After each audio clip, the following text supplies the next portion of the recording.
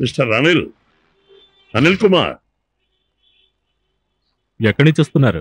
పన్ను బాగా నొప్పిగా ఉంటే డెంటిస్ట్ దగ్గరికి వెళ్ళొస్తున్నా. ఆ పన్ను పీకేయాలని డాక్టర్ చెప్పాడు. సీత మర్డర్ కేసు రిఓపెన్ అవుతూ ఉందని పేపర్లో చదివాను. రేపు కోర్టులో విచారణ జరిగే ఆ కేసులో 2 సింహాలు పోటీ పడుతున్నాయి. ఒక సింహం ఎవరో నాకు తెలుసు, ఇంకో సింహం ఎవరు? చిట్టెలకు సింహంతో పోటీ పడకూడదు. నువ్వేమంటావు అనిల్ కుమార్? పళ్ళు ఊడిపోయిన సింహాన్ని కొందరు ఎలుక అంటారు.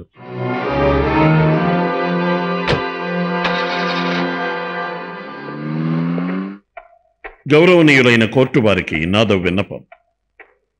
ఈరోజు ఈ కేసు ప్రారంభించబోయే ముందు ఈ కేసు డిశ్చార్జ్ చేయడానికి సిపిసి 227 ప్రకారం ఓ పిటిషన్ దాఖలు చేయాలని నేను నిర్ణయించుకున్నాను. చెప్పండి. First of all, oh case ముగిసిపోయాక దాన్ని రిఓపెన్ చేయాలంటే అందుకు ముఖ్యమైన సంఘటన ఏదో ఒకటి జరిగుండాలి. ఈ కేసులో అలాంటిదేమైనా జరిగిందా? No, not at all. Prosecution వారు ఆరోపించినట్టు వీళ్లకి ఆ హత్యకి ఎలాంటి సంబంధమూ లేదు. ఎందుకంటే హత్య జరిగిన రోజు వీళ్లలో ఏ ఒక్కరు కూడా ఆ పరిసరాల్లోనే లేరు. అది నిరూపించడానికి నా దగ్గర ఆధారాలున్నాయి.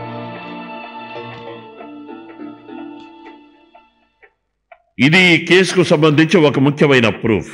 సంఘటన జరిగిన రోజు నా క్లయింట్స్ 3 ఒక పెళ్లికి వెళ్లారు. పెళ్లి జరిగిన ఊరు, కళ్యాణ మండపం అడ్రస్ ఇన్విటేషన్లో ఉంది. అడ్రస్ వేయకుండా ఎవరు ఇన్విటేషన్ ఇవ్వరు. నా వెడ్డింగ్ ఇన్విటేషన్ లో నా పేరు మాత్రమే వేశారు, జే రామ్మోహన్ అని. That was enough. Important persons కి పేరొక్కటే చాలు. ఒక మనిషి తనకు తానుగా వచ్చి తనకు అడ్రస్ లేదంటే ఎవరు ఏం చేయలేరు. మిస్టర్ రామ్మోహన్, మీరు ప్రొసీడ్ అవ్వండి. యువరానా, the next exhibit B2 is most important one. అది ఒక ఫోటోగ్రాఫ్. పెళ్లిలో అందరితో పాటు నా క్లయింట్స్ కూడా ఉన్నారు అనడానికి ప్రూఫ్. ఆ ఫోటోకి వెనకున్న క్లాక్ లో టైం 5:30 అయినట్టు మనకు కనిపిస్తోంది.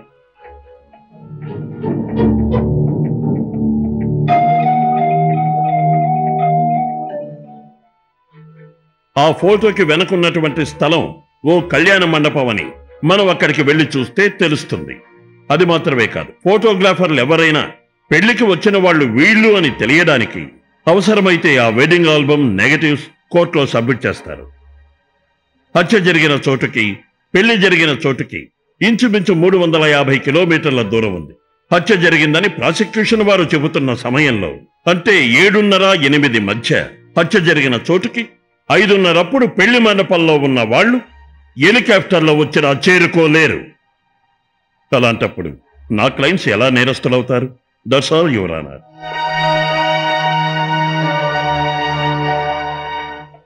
Critical point. ఇప్పుడు మనం ఏం చేద్దాం? యువర్ ఆనర్, నాకు కొంచెం సమయం కావాలి. సటన్లీ.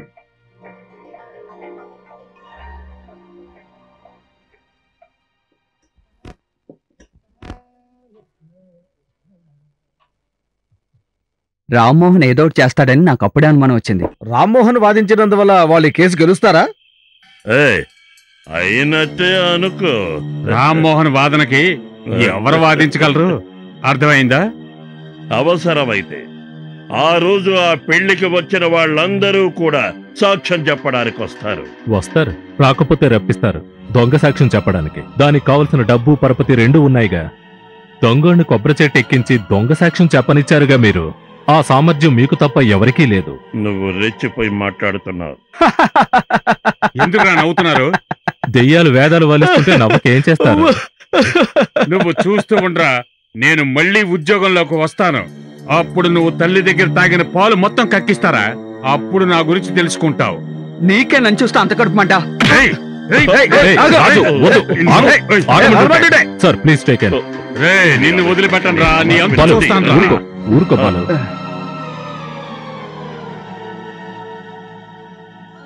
ఏంటి బాలు నువ్వు చేసిందే? వాడు మాట్లాడిన మాటలకి నన్నేం చేయమంటారు సార్? ఒకటి మాత్రం చెప్తున్నాను సార్, కోర్టు వాడిని వదిలినా సరే నేను అతను వదలను సార్. నేను జీవితాంతం జైల్లో ఉన్నా పర్వాలేదు. వాడి యదమోహనం. వెళ్ళు చంపే. చెయ్యబోయేది ఎందుకు చెప్తున్నావు? కోర్టు మీద, చట్టం మీద నాకున్న నమ్మకం ఇప్పటికి ఏమాత్రం తగ్గలేదు. ఇంకా 100 కేసులు ఓడిపోయినా సరే ఆ నమ్మకాన్ని నేనెప్పటికీ వదలను. నేనెవరిని కష్టపెట్టాలని మాట్లాడలేదు సార్. ఇది ఇప్పటి వరకు నేను అనుభవించింది దేని మీద నమ్మకం లేకుండా పోయింది సార్. నిజం చెప్పాలంటే నా నీడ మీద కూడా నాకు నమ్మకం లేదు. బాలు, ఆఖరిగా ఏం చెప్పావు?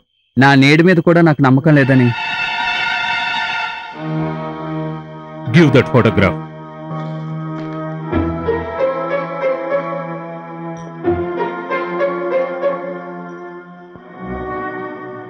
నీడని కూడా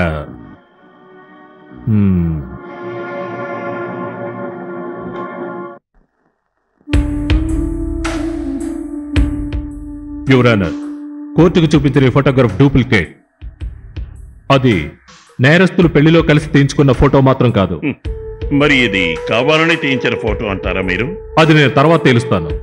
చెక్ పోస్ట్ లో పట్టుకున్న సారా కోర్టుకు వచ్చేటప్పుడు మంచినీళ్ళుగా మారింది, బ్రౌన్ షుగర్ మైదా అయింది. ఇంకా ఏమన్నా చెప్పాలా మీ మాయాజాలం గురించి? You are desperate. గెలుస్తామని ధీమాగా ఉన్న కేసులో మీరు ఓడిపోయారు. ఆ బాధ వల్ల ఏర్పడ్డ కసితో మీరు నిరపరాధులైన మా 3 క్లయింట్ల మీద నేరాన్ని ఆరోపించారు. Yes, I'm desperate. ఒక నిరపరాధి శిక్ష అనుభవిస్తుంటే నాకు బాధగా ఉంది, జాలిగా ఉంది, కోపంగా ఉంది. అయినా నిజమైన నేరస్తుల్ని పట్టుకున్నందుకు చాలా సంతోషిస్తాను. సంతోషంగా ఉందా? హేళనగా ఉందా? ఉంటుంది. దాని విలువ మీకు తెలియదు. అలా తెలిసినా కూడా ఆ అనుభవం మీకుండదు. మీ ఫాదర్ మిస్టర్ జయమోహన్ మంచి మ్యాజిస్ట్రేట్ గా ఉండి తరువాత జడ్జ్ అయ్యారు కూడా. అటువంటి తండ్రికి మీరు కొడుకవ్వడం అతని దురదృష్టం. You are jealous. నా మీద అసూయతో మీరు ఇలా మాట్లాడుతున్నారు. కేసులో గెలవాలన్న కోరిక మాత్రం ఉంటే చాలదు. తెలివి ఉండాలి, సామర్థ్యం ఉండాలి, అదృష్టం కలిసి రావాలి. అవి ఏమీ లేని వాళ్ళు అసలు ఎలా గెలవగలరు? మిస్టర్, నిజాయితీ ఉన్న లాయర్ మీలా ఎప్పుడూ ప్రవర్తించడం. ఇలా చెయ్యడం సిగ్గుచేటు. మిస్టర్ రామ్మోహన్, మీరు హద్దు మీరుతున్నారు. మీరు హద్దు మీరినా నేను ఓర్పుగా ఉన్నాను. Try to control your self.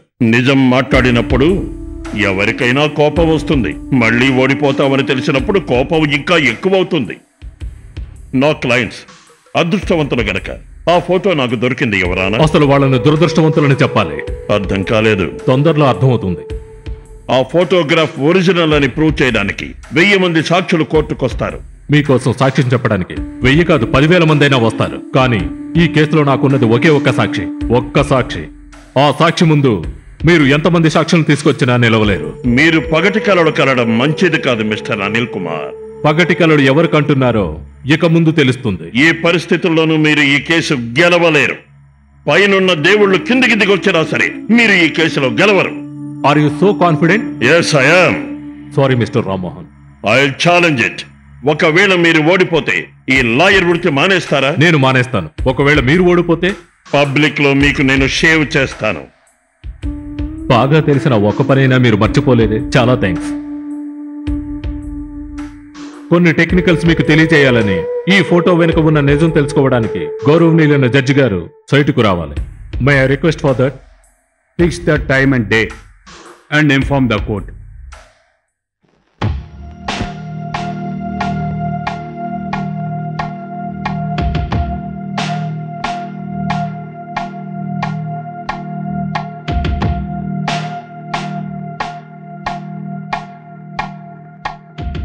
Sir, ఇప్పుడున్న చోటులోనే ఫోటోలో కూడా నేడిక్కడే ఉంది.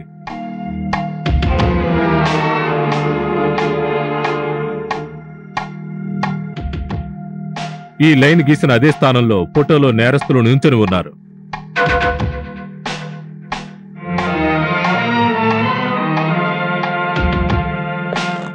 బాలు సార్, ఇప్పుడు టైం ఎంత అయింది? 11:30. ఇప్పుడు నీడెక్కడుంది? అదిగో అక్క. ఫోటోలో ఉన్న చోటు అక్కడే. అయితే ఈ ఫోటో తీసింది ఏ టైంలో? ఇదే సమయం, పగలు 11:30కి. అయితే ఫోటోలో టైం ఎంత? సాయంత్రం 5:30. అయితే ఈ ఫోటో నేరస్తులు పెళ్లిలో పాల్గొన్నప్పుడు తీయించుకున్న ఫోటో మాత్రం కాదు. దొంగ ఆధారం కోసం ఒక పెళ్లి సెటప్ క్రియేట్ చేసి నేరస్తుల్ని నుంచోబెట్టి మ్యాచ్ చేసిన ఫోటో ఇది. ఇప్పుడు నిజమేంటో మీకు అర్థమై ఉంటుంది. టైం మార్చేసి 5:30 పెట్టి 11:30కి ఫోటో తీసినప్పుడు ముఖ్యమైన విషయం గురించి వీళ్ళు మర్చిపోయారు. తెలివితేటలు ఎక్కువైనా కష్టమే రామ్మోహన్. పెళ్లికి వచ్చిన వాళ్ళు మాత్రమే కాదు, ఈ భూమి మీద ఉన్న అందరూ వచ్చి సాక్ష్యం చెప్పినా సరే ఆ సూర్యుని మాత్రం మోసం చేయలేరు. తుడుచుకొని చెమటలు పడుతున్నాయి. ఇంకొక మర్డర్ కేసులో మిమ్మల్ని గెలవాలని మీరు నన్ను రెచ్చగొట్టినా నేను మిమ్మల్ని రెచ్చగొట్టాను. కారణం, ఆ బాధ అనుభవించబోయేది పాపం నిరపరాధులై ఉంటారు. ఇలాంటి దొంగ సాక్ష్యాలతో కేసులు గెలవడంలో మీకేంటంత ఆనందం? రేపు మీ పిల్లలు చెప్పుకోవడానికైనా నిజాయితీగా ఓ కేసు గెలవండి. బాలు, పరీక్షలో కాపీ కొట్టడం ఆ రోజు నుంచే ఉందనుకుంటున్నాను. అవును, అలాగే సార్. లేకపోతే ఇక్కడ చాలా మంది 6 కూడా పాస్ అయి ఉండేవారు కాదు సార్. ఓ, ఇంక క్యాప్ మీ నెత్తుకుండదు. సస్పెండ్ నుంచి డిస్మిస్ అయిపోతారు. మీరు ఒక పని చేయండి, యూనిఫామ్ లో నుంచి ఫోటో తీసుకుని ఫ్రేమ్ కట్టుకుని ఇంట్లో పెట్టుకోండి. అప్పుడప్పుడైనా చూసుకోవచ్చు. వీళ్లకు పట్టిన ఈ జబ్బు శిక్ష అనే వైద్యంతో సరిపోతుంది, కానీ ఇది క్యాన్సర్. చట్టానికి సొసైటీకి ఇతనొక పెద్ద క్యాన్సర్. దీనికి వైద్యం అనేదే లేదు. తన స్వార్థం కోసం తను వేసుకున్న యూనిఫామ్ ని, పవిత్రమైన పదవిని మిస్యూజ్ చేసి ఇతను ఎంతో మంది నిరపరాధుల్ని శిక్షించాడు. వాళ్ళు చేయని నేరానికి ఆ నిరపరాధులు అనుభవించే బాధ, కష్టం మనం బాగా గుర్తుపెట్టుకోవాలి. వాళ్లకు తీర్పునిచ్చే జడ్జి దగ్గర మమ్మల్ని ఎందుకు శిక్షించారని అడిగితే నా వృత్తి మీద ఉన్న గౌరవంతోనూ మర్యాదతోనూ చెప్తున్నాను, మనం తలదించుకోవాల్సి వస్తుంది. We have no answer. ఇలాంటి వాళ్ళని కంట్రోల్ చేయడానికి మన దేశంలో కోర్టుకి, చట్టానికి వీలు కాకపోతే నాకు చెప్పడానికి బాధగానే ఉంది.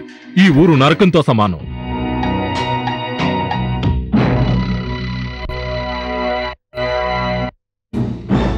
నమ్మకం అనేది ఉంటే ఆ దేవుణ్ణి వేడుకో, మనసులో ఉన్న విషయం పోతుంది. అది వీలు కాకపోతే ఈ ప్రపంచం నుంచి ఎక్కడికైనా వెళ్ళిపో. ఒక మనిషి పోయినందువల్ల మిగతా వాళ్ళకి ఎలాంటి నష్టం కలగదు, లాభమే ఉంటుంది.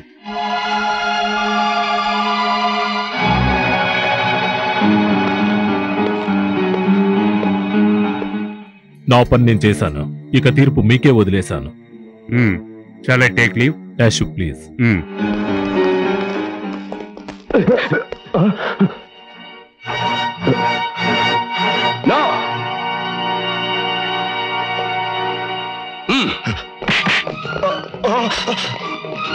రండి.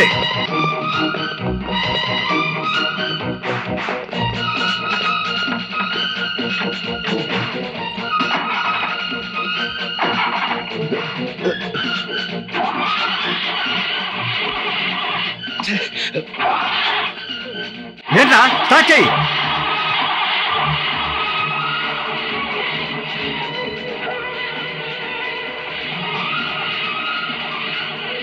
ఏంటి స్టార్ట్ అని ఉంటుందా?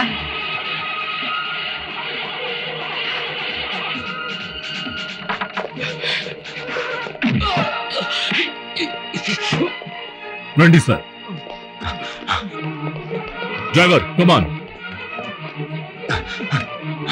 మీరు వెళ్ళొచ్చు.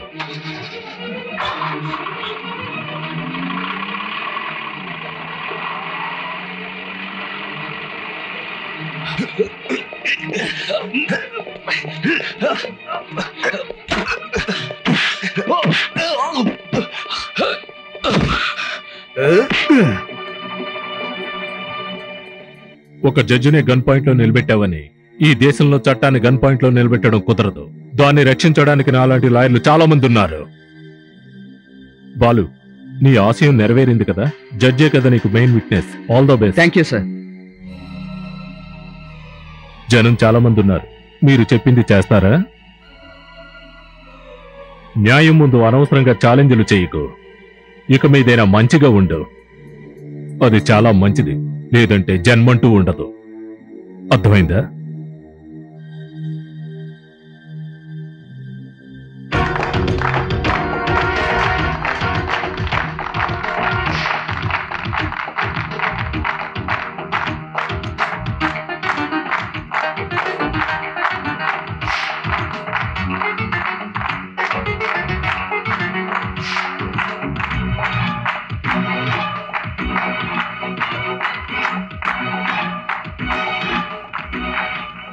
తమ్ముడు, ఆ రోజు అమ్మాయిని చూసావు కదా, ఆ సంబంధాన్ని ఓకే చేయమంటావా? లేదంటే గుంటూరులో ఒక డాక్టర్ సంబంధాన్ని చూసావే. వకీలు కాకపోయినా ఒక తల్లికి పుట్టిన వాళ్ళమే మనిద్దరం. అందుకని ముందు మీరు పెళ్లి చేసుకున్న తర్వాతే నా పెళ్లి. నమస్కారం.